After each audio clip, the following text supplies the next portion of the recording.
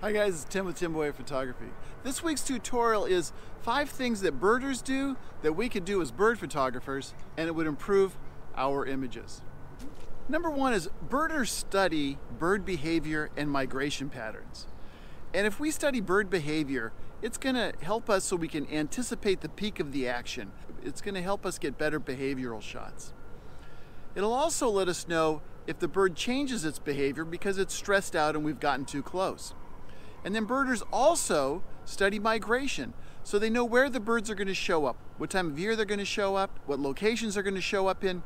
And this helps birders identify birds easier. And for us, it can give us a large quantity of birds to take pictures of.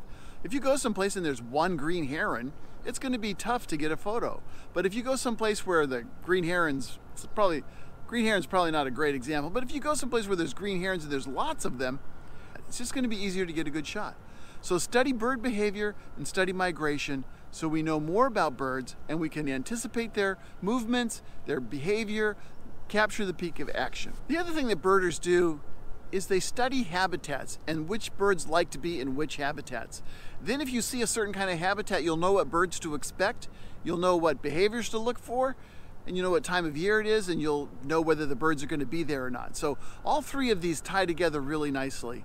Study habitat, study bird behavior, study migrations, and you'll get better shots. So number 2 is birders share information, they network. They tell each other what the latest arrivals are during migration. They share bird locations and spots to go birding. So build a network and join your Audubon Society and do that. I already talked about that in a previous video. But the other thing is go to bird conferences and go to bird photography conferences, expos, events, so that you get out there and you network with people and you find out what other people are doing. You're going to learn a lot and you can share information and get information that way. Network, share information, get information. Birders do this a lot more than bird photographers do, and it will really improve your photography. Number 3 is birders get out almost every weekend. They're always going on field trips, they're always doing stuff, they're going to new places, they're exploring new habitat.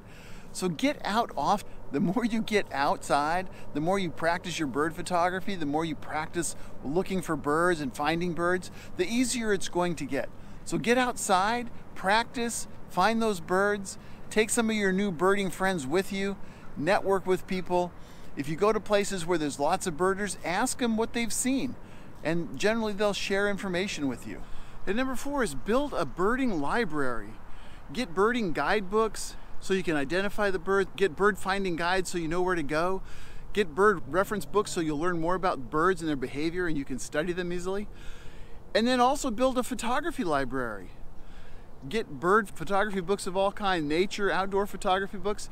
The more you look at pictures, the more you'll understand what a good picture is. And the more you look at bird pictures, the better understanding you'll have of what makes a really good bird picture. And you'll decide whether you want to shoot tight with a soft background or whether you want to shoot wide and have more detail and habitat in the image. All of these are kind of choices that you can make by studying bird photos and studying birds. And finally, number 5 is subscribe to birding magazines. There's a whole bunch of birding magazines, American Birding Association, American Bird Conservancy, Audubon, Living Bird from the Cornell Lab of Ornithology, Birds in Blooms. There's a whole bunch of different magazines you can subscribe to. You'll learn more about birds, you'll see bird pictures, all of that will help you. And then also subscribe to conservation groups. Be a member of a conservation group, help protect bird habitat. You know, there's more and more birders and more bird photographers, and there's fewer birds. 1 billion less birds in the last 10 years. Let's try to help the birds by joining some of these conservation groups and subscribing to these magazines so that people can advocate for birds and we'll be able to continue doing bird photography.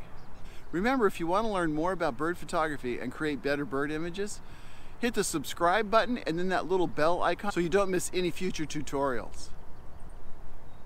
Another way you can learn more about bird photography is go to my website, timboyerphotography.com, and check out the workshops that I lead in the Western United States. Hey, thanks a lot for watching this week. I'll see you in the next video. Bye.